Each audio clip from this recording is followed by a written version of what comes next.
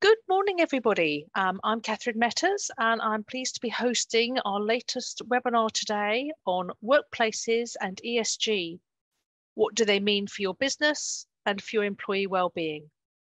Before we get started today, a little bit of housekeeping. Just to remind you that today's session will be being recorded and you will be sent a copy of that recording and other documentation after the webinar. So if you have any technical problems, be assured that you'll be able to listen back to that and also share it with your colleagues. We are going to have time, or I hope we'll have time to do Q&A at the end of the session. So please, if you've got any questions, can you put them in the Q&A box rather than the chat? It just makes my life a little bit easier. I'll know where to find your questions. There is a poll running. I hope you can see it on your screen. It'd be really useful for you to answer that.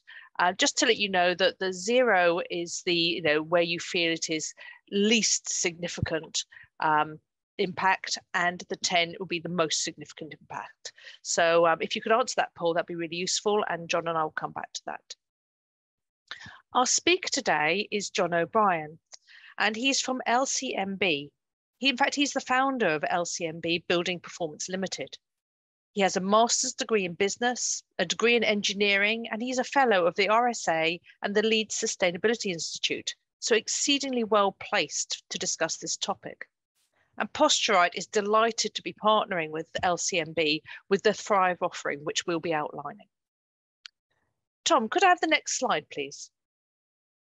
For those of you that are new to Posturite, I thought I'd just spend a few moments with some photographs just to explain who we are. On top left, you'll see our MD, Chris Jones, and the other pictures are of some of my colleagues who are at various events. And also the top right shows us with following a charity event as we're supporting the Stroke Association this year with our charity. As you can see, we're a pretty friendly bunch and really quite approachable. So please, if you have any questions about this topic or about any ergonomics projects, please reach out to us and we'll be happy to help you. So that's really enough of me and housekeeping. I'd like to move now and introduce John. John, would you like to take it away, please? Thank you, Catherine. And good morning, everybody. As Catherine said, my name is John O'Brien, and I'm the founder and MD of LCMB Building Performance Ltd. We're delighted to be here today and partnering with Posturite. At LCMB, we've made it our mission to make workplaces perform as well as they can from an employee well-being, performance, and environmental perspective. We're delighted to be partnering with Posturite, who are an amazing ergonomic business, and our skills in optimizing indoor environmental quality for human performance and well-being really complements their offering. So our objective today is to explain the impact your workplaces can have on your employee well-being and how they can deliver and help improve your ESG performance. Next slide, please, Tom. So I founded LCMB in 2009 with the mission to help our clients create high-performing, sustainable workplaces for their people and customers. Our team combined the skills and experience in facilities management, project management, net zero carbon, and workplace performance to make every workplace as good as it can be. Now, over the last decade, we've helped our clients optimize their workplaces, employee experience and well-being, saving tens of millions in energy costs and reducing their carbon emissions by hundreds of thousands of tons of CO2. So our clients include public and private sector organizations such as the University of Oxford, King's College London, NHS Foundation trusts such as Royal Berkshire and Royal Surrey, legal practices such as Wedlake Bell, music and media companies such as Havas and Universal Music Group, and transport companies such as National Express. We also work with a range of charities, including the Royal Academy of Arts and Stewardship. Next slide, please, Tom. So ESG stands for environmental, social, and corporate governance. And businesses and organizations are coming under more and more pressure from their staff, customers, and stakeholders to demonstrate their ESG performance. So ESG essentially incorporates criteria into the investment and management decisions in an attempt to promote environmental and social outcomes, sustainable outcomes. So ESG is a set of criteria and covers environmental, which looks at how a company's operations impact the natural environment. And it covers areas such as carbon emissions, resource consumption, waste management, pollution, climate change mitigation, and conservation policies. And from a social perspective, we're looking at the impact that the business has on society. So it covers such factors as labor practices, employee well-being and welfare, diversity and inclusion, customer satisfaction, and product safety. And from a governance perspective, we're looking at the way a company is managed and controlled. So ESG criteria are increasingly used by investors, financial institutions, and other stakeholders to assess the sustainability and ethical performance of your companies. Companies that prioritize ESG considerations are often seen as more progressive, responsible, resilient, and better equipped to manage risks and create long-term value. Overall, managing ESG is becoming more and more important for businesses to help make a real difference in attracting more customers, retaining staff, and out-competing your competition. Next slide, please, Tom. So, Tom, would we be able to... So these are the results of the polls. And I'm delighted to see that the audience today already believe that the workplace makes a significant impact on well-being and ESG performance within organizations. We're clearly skewed towards this sort of top quartile in terms of the impact that it makes. I think this is absolutely right, because the evidence suggests that your workplaces are definitely impacting ESG performance. We spend over 90% of our working life indoors, and there's a whole host of research that shows the quality of our indoor environmental conditions in terms of variables such as CO2, temperature, relative humidity, noise, and light impacts our cognitive function by up to 25%. That's a quarter. For example, our research with Innovate UK, British Council for Offices, and Oxford Brookes University, published in the BCO report, The Productive Office, demonstrated that worker performance on tasks was up to 15% worse in poorly ventilated environments. So poorly managed workplaces will impact and reduce worker performance, their productivity, and the flip side, their well-being. Our buildings typically emit 33% of the carbon emissions from our whole organization. And this is because of the resource use and energy used in running them. Therefore, they have a very, very significant impact on the environmental performance of our organizations. All UK businesses are coming under pressure to improve their energy performance and decarbonize. And the government in the UK is committed to a legally binding 2050 net zero carbon date, and is progressively imposing policy, legislation, taxation pressure on all sectors to decarbonize. So decarbonizing your workplace will be required to deliver on the UK government commitments and your ESG commitments over time. Equally, there's a massive opportunity to improve workplace performance and resource use.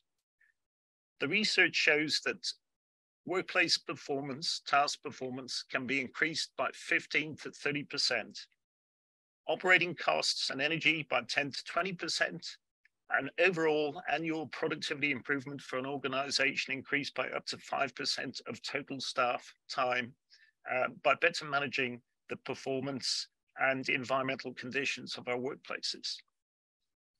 Next slide, please, Tom. However, the problem we have is that most organizations do not understand how their office environment is performing.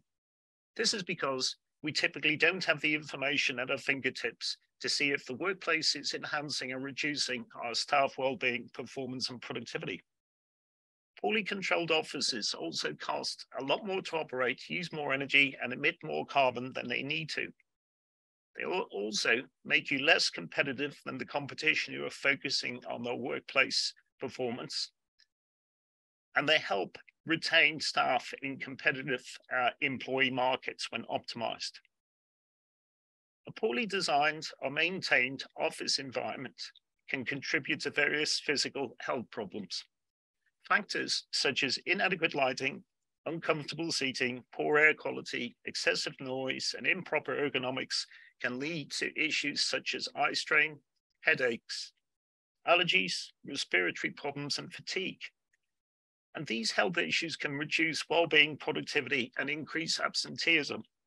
So indoor environmental quality refers to the physical and environmental conditions inside a building and covers air conditions, air quality, temperature, lighting, acoustics, and overall comfort. The indoor environmental quality can have a significant impact on staff.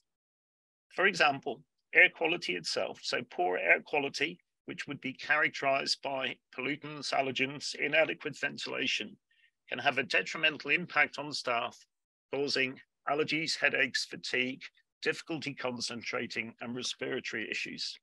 On the other hand, good air quality with proper ventilation, filtration, and control of pollutants promotes better health, alertness, and cognitive function. Lighting equally, if poorly maintained, with poor visual comfort, can impact employees in similar ways. So improving indoor environmental quality not only enhances comfort, health, and well-being, but it also has an impact, a positive impact, on staff productivity, engagement, and satisfaction. So this will contribute to a more positive and productive work experience for staff, supporting staff retention and acquisition, and helping you outpace and outcompete the competition. Next slide, please, Tom.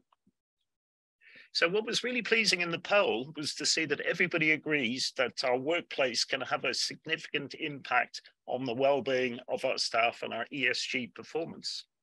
The challenge is typically, how can we do this in a cost-effective and practical and pragmatic way? The LCMB and Posturite partnership sets out to resolve this problem. Our Thrive Workplace Evaluation will give you the information, insights, and tools to optimize and maximize your workplace performance in terms of your staff well-being and environmental performance. So our workplace evaluation takes place in 3 steps, typically over a period of 3 months. Step 1, using our wireless sensor technology, we monitor indoor environmental quality, capturing the workplace data in real time to our platform. We review the workplace and capture the available building information, such as occupancy, building management system data, etc., and conduct an employee survey. Our second step is to evaluate this quantitative and qualitative workplace data and identify where there are gaps to the ideal for staff well-being, environmental performance, and minimizing operating costs. The third step is to set out no cost, low cost, and invest to save performance investment opportunities, improvement opportunities for the workplace based on our clients' specific circumstances and investment criteria. These identify what can be done to improve employee well-being and performance and reducing resource use. And the recommendations can be implemented by our clients or project managed and delivered by LCMB and Posturite on your behalf if required. Next slide, please, Tom. So our Thrive Workplace Evaluation has typically identified immediate annual returns for our clients in terms of performance improvement and savings of an average of 3 times the fees invested. And LCMB and Posturite are offering attendees of today's webinar, those watching the recording and catch up, a 20% discount on our Thrive evaluation for those who meet us by the 29th of September and subsequently instruct a workplace evaluation by the end of October. So if you'd like to book a meeting to discuss an evaluation, you can contact your key account manager at Posturite or reach out to us at sales@posturite.co.uk. And thank you. I'm going to hand back to Catherine. Oh, John, that was a lot of information in a fairly short space of time, which I think is excellent. But I just wonder, could we just go back a little bit and have a little bit more at some of those details? I mean, Tom, could you pop the was it slide 6 up? That'd be great, actually, if you could do that. Because what I'd like to know, John, is a little bit more about well, I'm going to ask about all the stages, but a little bit more about the sort of measuring. How intrusive is it? Can you give us some examples of things you do and how employees might see them and the sort of data that you get back from them? I think I'd be really interested in that. Yeah, so the wireless sensor is similar in look to a fire alarm head. So it's about 4 inches. It's white. It's very unobtrusive. It attaches to a wall or a ceiling. It's in plain sight, but it's generally not visually distracting for people within the workplace. It can be installed in a matter of minutes. It is battery operated. It communicates wirelessly to our platform, and in real time, it's collecting a range of indoor environmental quality data, which includes relative humidity, temperature, CO2, VOCs, ozone, and so on. So it's collecting a significantly broader and a more detailed range of information than would ordinarily be available. In addition, we collect through our APIs, so we can electronically connect to any existing building systems like occupancy, building management systems, room booking systems, etc. And we collect that data.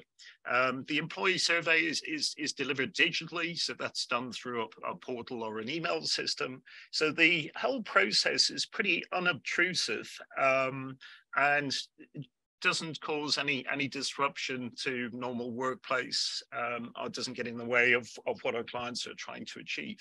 Do you find it's well received? Are people interested in it? When you go in and you're installing, do you get lots of questions and are people really engaged with this process now, do you think? Well, what we found is that certainly as a consequence of COVID, people are a lot more interested in the quality of their environments. And when the health and safety executive mandated more granular review of CO2 in buildings, employees have become a lot more interested in the quality of their work environments.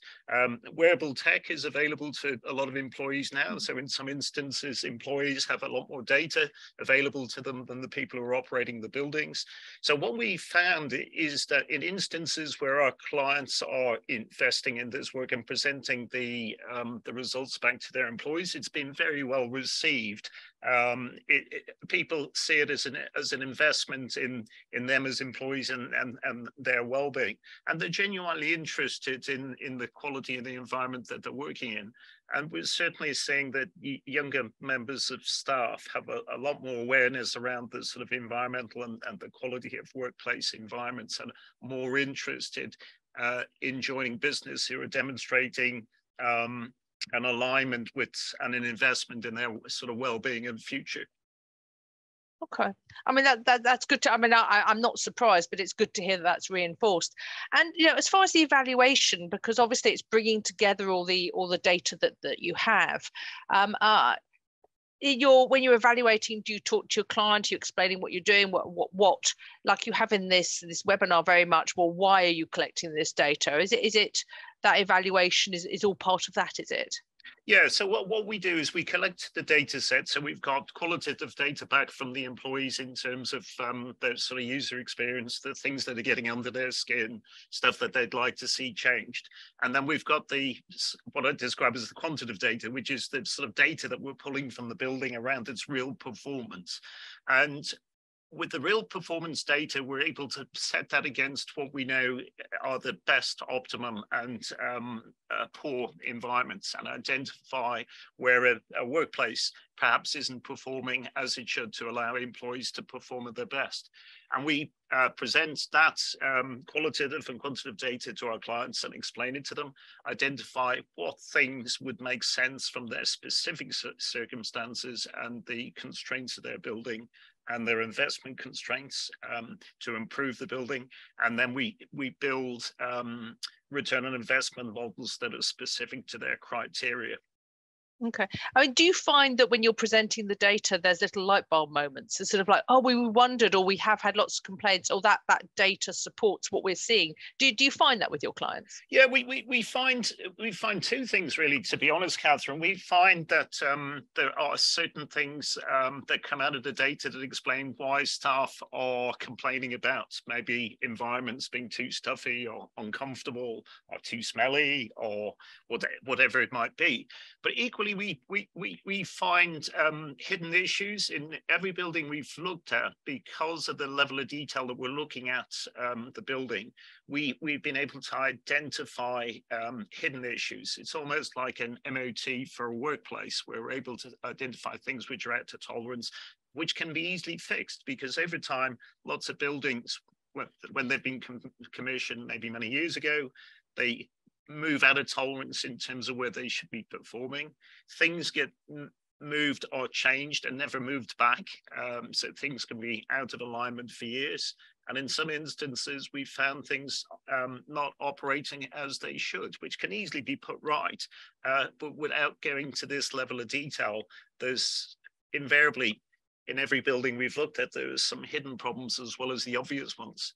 I was going to say, because most of the time we don't collect that sort of data. We collect some data, we may know temperature and that sort of thing, but we don't have that level of detail, do we? Yeah, exactly right. Because in modern buildings, very rarely do we get data beyond temperature and relative humidity. So the other variables and criteria within the space which have a huge impact on us as individuals, our well-being and our performance and our productivity, aren't regularly tracked or captured. Do you know, I mean, it resonates. I've done assessments in the past and gone to see people, and they've said, oh, it's the lighting that's the problem, and can you come and look at this?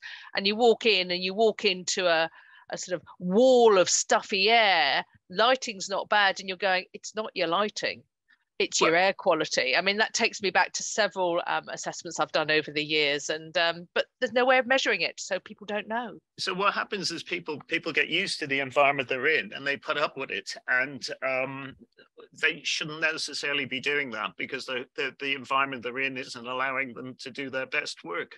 Yeah. And on the solutions, I think you talked very much that there is a variety of solutions. Do you, not everyone's going to be able to do everything all at once. Do you work with people to provide a sort of timeline, or I presume it's just working with the client as what they say to you? Yeah, exactly. So when we do the evaluation, we'll identify the easy to implement actions, which might be just resetting or recalibrating some bandwidths or set points on the BMS system, which could easily be done. So we identify the easy to implement actions that can be done by the client or their maintenance team or the provider. We identify high impact actions, which may be a little bit more difficult to implement, and we would set out a program or an approach which would identify exactly how that could be done in time and cost if there was an investment required. So we concentrate initially on the easy, low cost wins, and then we work our way through to the high impact, perhaps higher investment wins. Okay, so very much a hand-holding exercise for many clients, by the sounds of it. Absolutely. I mean, some clients are very sophisticated and obviously have in-house project management teams or property teams, and in those instances it's light hand holding. Some clients don't have that level of resource available, and we can support them on a project management turnkey basis or whatever is applicable and suitable for the client. Okay, I think that certainly has answered a lot of my questions on the detail. We will obviously have some chances of questions, so if anyone wants to sort of put specific questions, I've got a couple coming up at the moment. So I think probably the best thing to do actually is to join me to sort of put some of these to you. I think you've answered this one, but we will just go back to it. We've got a question saying that they've got sensors in their building already. However, they don't have any interface to analyze the work. Are you able to work with any existing systems? Yes, as long as it's got an API, which is just like an open connection comms, we can do that. If it hasn't got one, we can build one to suit. So because we've got a cloud-hosted platform, we can connect to any system anywhere globally. Can I ask a very basic question, Yep. being a bit of a technophobe? What does API stand for? So it's API is just a interface protocol. So it's a automatic way of interfacing from one control system to another. So it's a bit like I'm trying to think of a computer example. It's a bit like middle software that allows two different systems to talk to each other. So you're exporting data from one system to another. Okay, but that would obviously come out in discussions with a client. If they say we've already got this, then you could find out whether you could use that data, couldn't you? Yeah, if it's a modern system, we'll be capable of connecting to it in some way. Oh, excellent. Okay, then.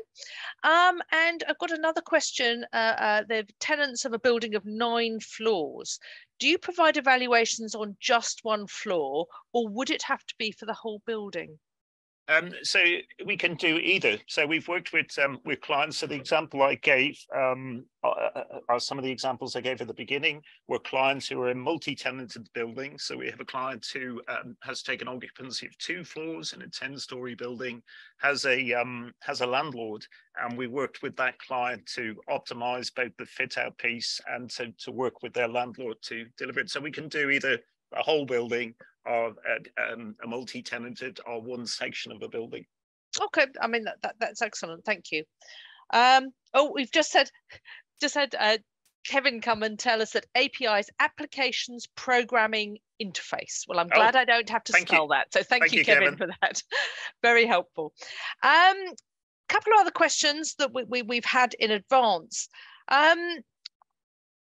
Somebody's talking very much about, are we always talking about the cost effectiveness of doing ESG, or actually should we be looking more at well-being, productivity? Have you got any sort of advice for people when they're with their colleagues trying to encourage focus on this? Apart from just it's going to save us money on heating, what other things should we be discussing, do you think? So I think, as I set out in the presentation, I think there's a big opportunity to improve the employee experience, productivity, and well-being. In addition, if your buildings are used for customer purposes in retail, or you're bringing your customers into the building, in terms of improving their sort of experience, customer experience, user experience, and well-being, there's a big opportunity to do that. There's clearly a competitive angle, because competition, certainly in service businesses, are competing aggressively for talent, for knowledge workers who are highly mobile. So retaining, attracting employees, demonstrating that you're investing in their sort of well-being and longevity is a big plus. And on the environmental side, there's no doubt, if you don't pay attention in the medium to longer term, the environmental impact of your workplace as an organization, it's going to become significantly more expensive and more difficult to manage. Government are putting in place tightening legislation over time. Policy is requiring us to look at decarbonizing our workplaces. So by way of example, moving from gas heating to electric heating over time, which becomes progressively more expensive if it isn't managed in the short term. So I think the approach with ESG, I think, is to think about how it can make practical, real differences for your organization in the competitive space. What's your competition doing, and what do you need to do to outpace them in terms of staff performance, retention, and well-being? In terms of environmental performance, and in terms of your cost base. So I think ESG is a framework that does help in that regard, but it does need to sort of be aligned to, I guess, measurable and real differences and improvements that can be demonstrated to your colleagues. I mean, I'm amazed how much overlap there is with ergonomics. Obviously, my passion, putting the person at the center, making sure that they are functioning to the best they can as a human, and giving the oxygen, the lighting, and that type of thing. I just think it just the overlap is huge. Got another question. Do you advise your clients on how they can use their building, e.g., the layout of building rooms, quiet spaces, collaboration spaces, etc.? Yeah. Is there ever that sort of side of it? Yeah, so when we get involved in feedback, if a client wants support in that regard, or it comes up as feedback from the staff, we can support the development of solutions in those areas. Typically, we would go to architectural partners who we work with in terms of interior design or solutions, but we have project managed and delivered interior upgrades and reconfiguration of spaces to support our clients' needs or resolve problems which have come out. Yeah, I mean, I've certainly noticed a lot of people rejigging spaces and looking for some help and guidance on that. Another question here: are there continued benefits, advice, or help in implementing the recommendations following the report?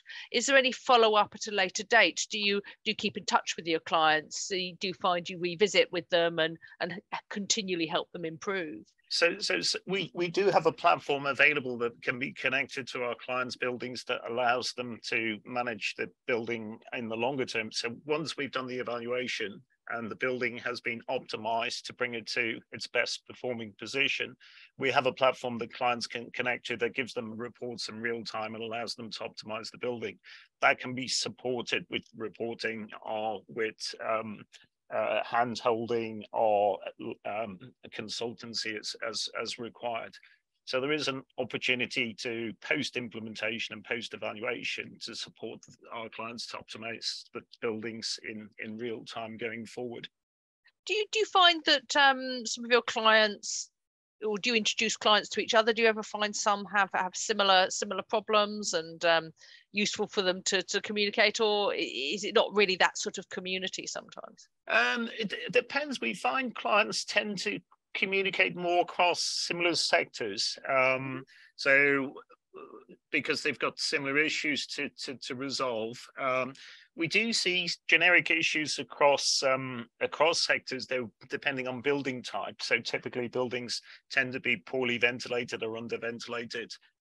There's poor relative humidity control. So we see consistent problems in the workplace environment, but in terms of learning from each other, we've seen more appetite for clients within specific sectors. Okay, actually, that's very interesting what you were saying about some ventilation. I've got to have a question about businesses with an older estate. I mean, I certainly got clients who've got older estate buildings, beautiful, but a problem. How can these be persuaded to embrace the new ideas? And wouldn't sometimes the costs be seen as prohibitive? You must have come across clients with older estate, and can you give us some insight into that, please? Yeah, so we've worked with clients who've got grade 1, grade 2 listed estates, historic estate. We've also got clients who've got some problematic estates built in the sort of 60s and 70s, where you've got sort of poorly built buildings with sort of poor insulation and function. So I think, the challenge is always to upgrade a poor performing building is going to cost money. But to actually upgrade it to a high-performing building doesn't necessarily cost any more money than it would cost to refurb the building. So an approach that we've deployed for a number of clients is to baseline an existing building, older building, and then use that data to inform the refurbishment investment in the building from a well-being, employee experience, operating cost, and energy point of view. So the methodology, our Thrive evaluation, sort of allows or lends itself to making better investment decisions in the refurb of buildings, because you're doing it based on evidence, which is a baseline of the building, a review of what the performance will look like post-investment and what benefits you would get. There's no doubt that poor our older buildings are challenging, because if you've got a grade 1 or a grade 2 listed building, there's difficulty with planning in terms of what you can do to that building to improve its form and function. But in our experience, the extra over cost of actually going to a high performing building over an average performing building, if you're refurbing it, isn't that significant. Okay. I mean, that's useful to know. I mean, we have to be realistic about these things. You know, we've got these targets, we've got these things we need to do. It's important we all move forwards, isn't it? But we may need to move forwards in different stages according to what we've got. Yeah, but the reality is, if we go back to the UK government's climate change commitment, or net zero carbon commitment to 2050, every building, every workplace, every organisation is going to have to be at net zero carbon by 2050. Many organisations have made much more significant commitments. So the university sector, NHS, private sector organisations have committed to a range of targets between 2030 and 2035. To actually get to a net zero carbon performance in a building, a level of investment is required. And I think it's really important to think about how you make that investment in a way that it doesn't deteriorate human experience, employee experience, well-being, and productivity. Because if you make a super airtight building, which is poorly ventilated, it saves energy. But if what you're doing in the space isn't productive, it doesn't make any economic sense. Do you know what? That makes a really important point that I suppose I hadn't really joined the dots on, but it is, you're right. If you go down one route too much, you can miss out on something else. You know, so if you go down on the energy saving or the carbon route and you forget about your employees, you can make some big mistakes and big losses. So I suppose this combined approach allows you not to make those mistakes and to get the best overall, doesn't it? Absolutely. So our approach says and is focused on delivering a workplace that allows people to perform at their best, and then think about how do you use the minimum amount of energy, the minimum amount of operational costs, the minimum amount of carbon emissions to actually achieve that point. Yeah. There's no point in having a building or a workplace that isn't allowing people and organizations to perform at their peak. Yeah, no, that's a really important point. Is as I say, it's looking at the thing as a whole, not the different parts separately. I've got a specific question here. Is the advice you provide going to be better or similar to what Assurity provide when they complete the 6-month environmental inspections? Now, it's not something I'm aware of. Do you understand what they're asking there, John? So I need to look at the specifics of what the Assurity are providing to be able to answer that, and I can answer it in the follow-up. I suspect our review goes further in terms of well-being of staff and the environmental piece, but I would need to look at the specifics, and we can answer that in the follow-up. Yeah, and also, I mean, I just want to go back on the offer a little bit. You know, in actually having a discussion with you about whether they want to move forwards, you know, that discussion is certainly free, isn't it? Just to discuss as to whether you need to do if you want to instruct evaluation, but certainly reaching out and having a discussion is not going to cost anybody anything, is it? No, absolutely right. So the workplace evaluation meeting would be an opportunity for us to review your specific circumstances or client-specific circumstances and to develop a proposal, and then it would be the client's choices to to decide to take that forward based on the value that we demonstrate in the proposal. So some of those specific questions could be answered in that sort of discussion. So absolutely, and we'd be able to set out the return on investment in the proposal for the clients based on their specific circumstances. Okay, that's excellent. Now, I think we've answered most of our questions, which is great. I think I just want to check the chat because occasionally things go in there. Oh, yes, there's a question here.